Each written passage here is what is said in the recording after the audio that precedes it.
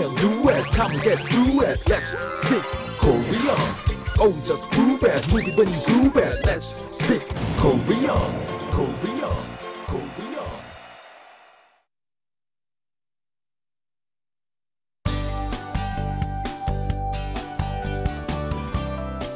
Hello everyone and welcome to Arirang's Let's Speak Korean. I'm Lisa Kelly. Welcome to the show. Welcome to the show. I'm Youngchul. I can't wait to learn today's expression. Yeah, do you like mountain climbing? Sorry? Mountain climbing. Yes, I bought a lot of mountain climb wearing Gear. Yeah, shoes. I prepare everything, but I never climbed the mountain. Really?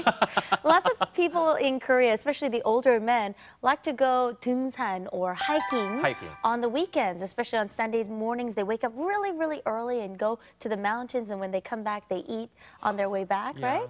Or they go golfing, of course. Today, our students and our landlord, they seem to be preparing to go hiking. Let's take a look at today's Arirang 하숙집.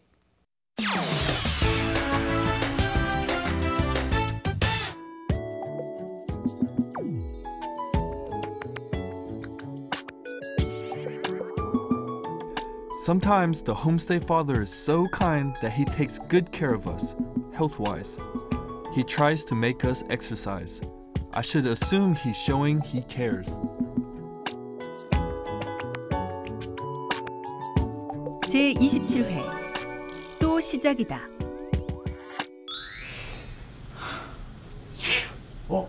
야, 너 빨리 안 나와! 빨리 안 나와! 빨리 나와! 아저씨, 밤 12시에 12시. 반박중에 무슨 일이세요? 내가 니들을 깨운 이유는 내일이 일요일이기 때문이야. 그게 저희랑 무슨 상관이에요? 하숙직 규칙 제23항. 하숙생들은 각자의 건강관리에 최선을 다한다. 또 시작이다, 또 시작이다. 내일 다 함께 등산을 간다. 네? 저는 안 돼요. 전 내일 바빠요. 저도요. 원위치! 원위치! 내일 등산 안 가는 사람은 말이야, 일주일 동안 저녁 식사 없음! 그런 게 어딨어요? 쉬, 거기까지. 내일들 보자고, 어?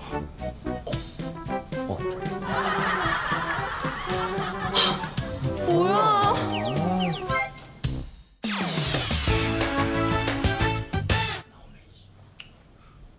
빨리 안 나와! 5, 4, 3, 2, 로이!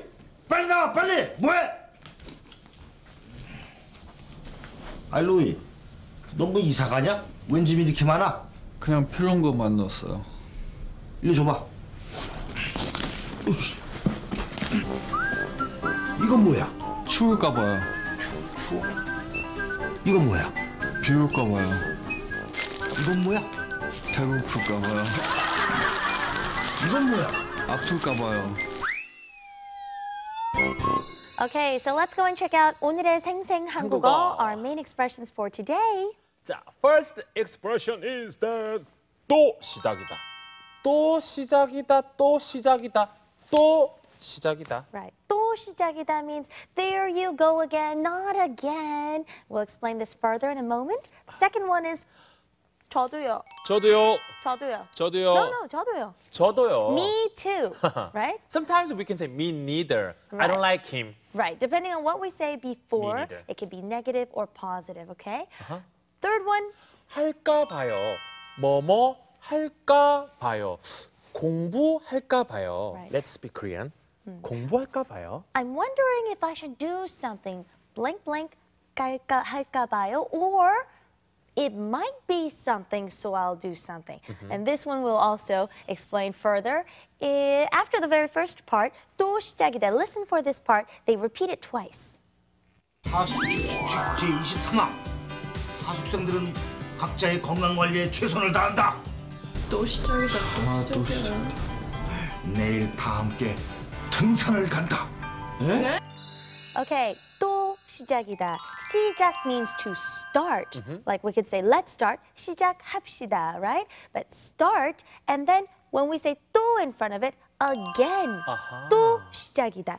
또 시작이다.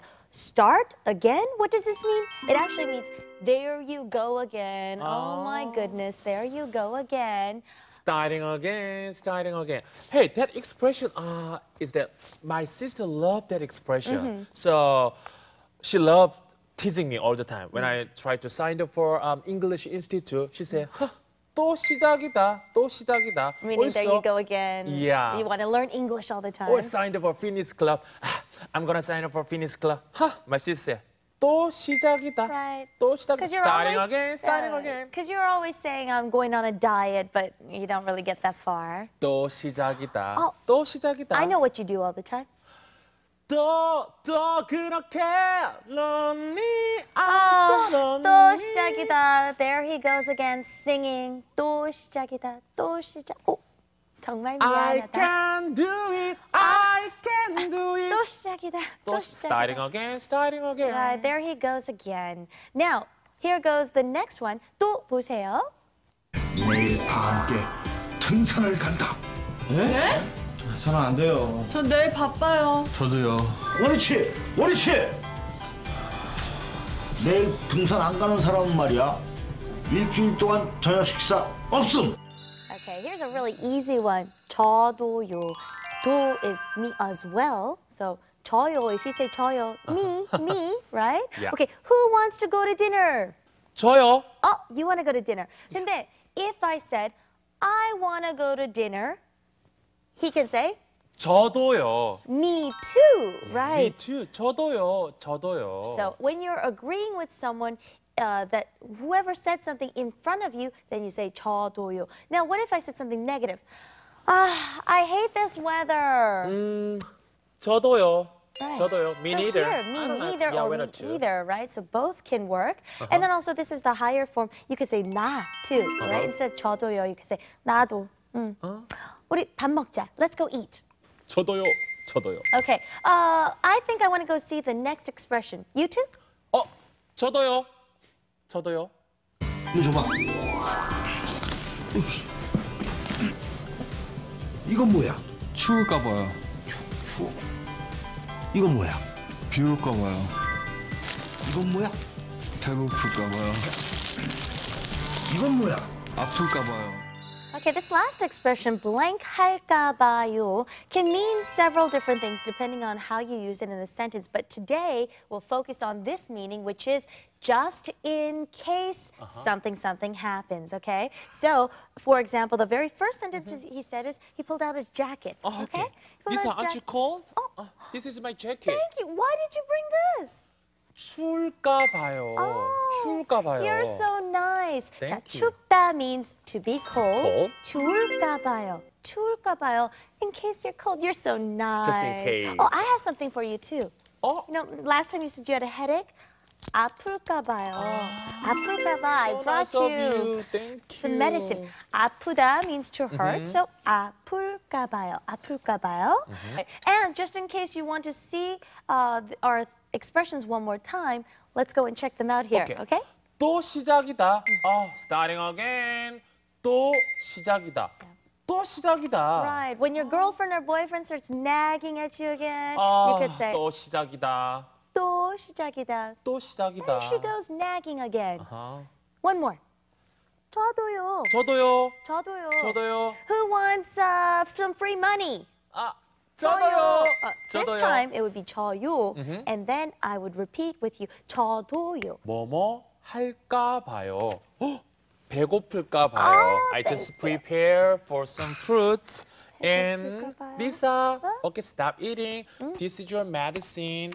I was worried that 아플까 봐요. 맛있다. 아플까 봐요. Lisa, this is a cushion.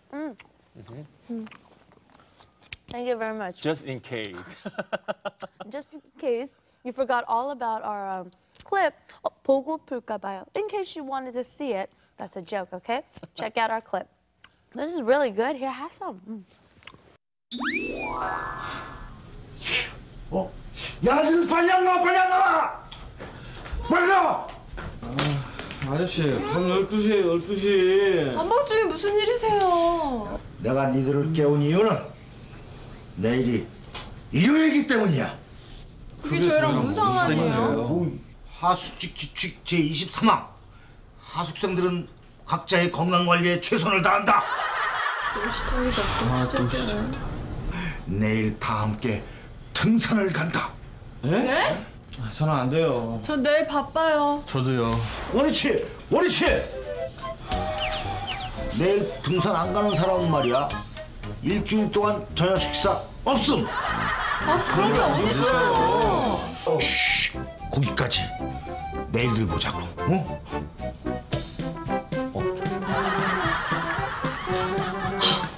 뭐야?